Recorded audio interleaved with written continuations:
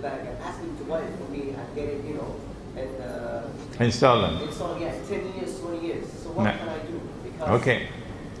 You can, if you want, go the way of the world. Let me tell you my way.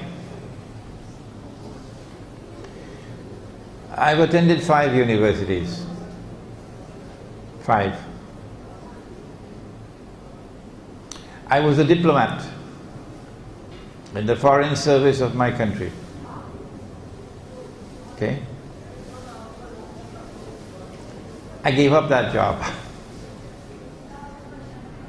Many Pakistanis told me I was a fool.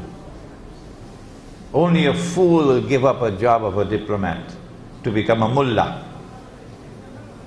If I didn't give up that job, I couldn't be here today with you to do what I've just done.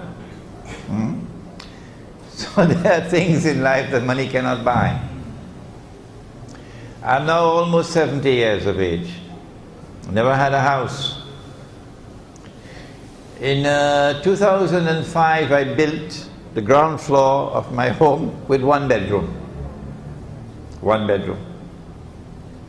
And then just before I left Trinidad to come on this lecture tour, I was able to build the upper floor with 2 other bedrooms.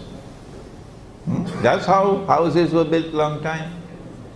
I didn't go to a bank and borrow money to build a house, no. I live in a rented apartment. I lived in New York for 10 years. I lived in small cubby apartments. Couldn't afford. But I did that to remain faithful to Islam.